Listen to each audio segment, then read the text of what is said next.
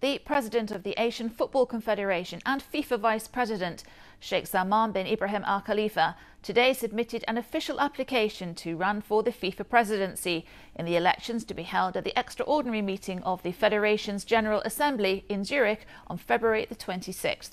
Sheikh Salman said in an official statement that his decision to run for the FIFA presidency stemmed from his keenness to continue serving football with the utmost determination and professionalism in light of the critical phase undergone by FIFA and the need to put the federation back on the right track. This turbulent time, he stressed, required serious work to regain confidence in the major sporting organisation and to uphold its image. He underlined the need for concerted efforts to overcome the current phase by promoting the spirit of unity and solidarity, which will serve as a bridge into a new era that will rectify the shortcomings of the past and draw a roadmap for a brighter future. He also noted that overcoming obstacles required an experienced, competent and honest leadership capable of winning the confidence of the international football community. Celebrating the United Nations' 70th anniversary and over 40 years of Bahrain's membership in the global body, the UN team in Bahrain held a reception at the Diplomat Radisson Blu Hotel on Monday night.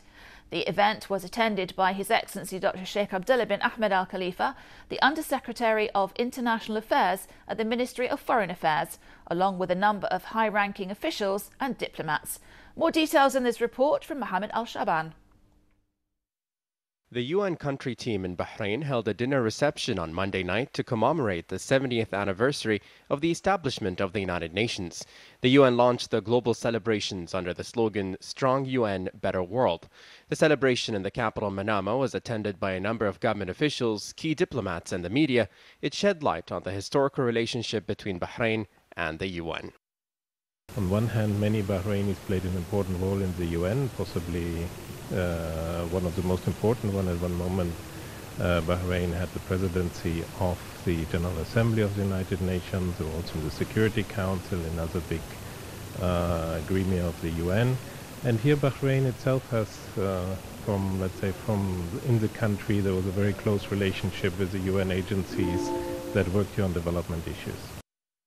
The UN Day event comes at a busy time for the global organization, which was founded in 1945, ranging from ongoing global conflicts to an upcoming climate change conference in Paris. Just over a month ago, the UN adopted its post-2015 development agenda at this year's GA, 17 goals it aims to achieve within the next 15 years.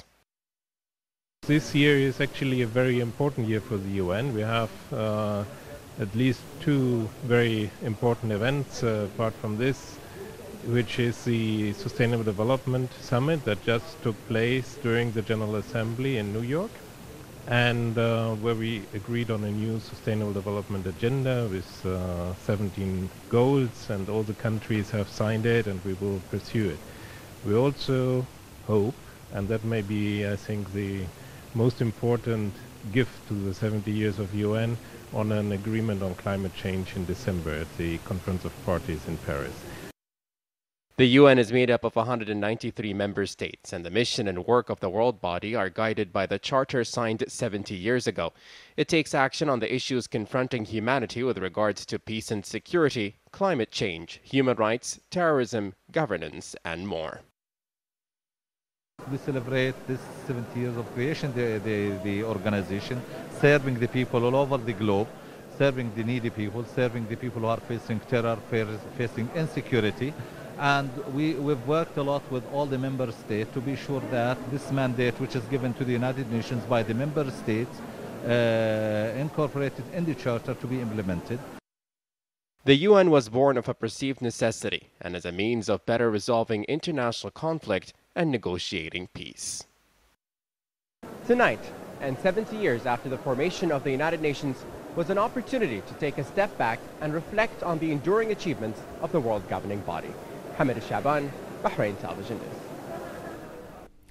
The Ministry of Foreign Affairs is calling on Bahraini citizens in Pakistan and India to take care after the powerful earthquake that shook northeast Afghanistan, northern Pakistan and some parts of India.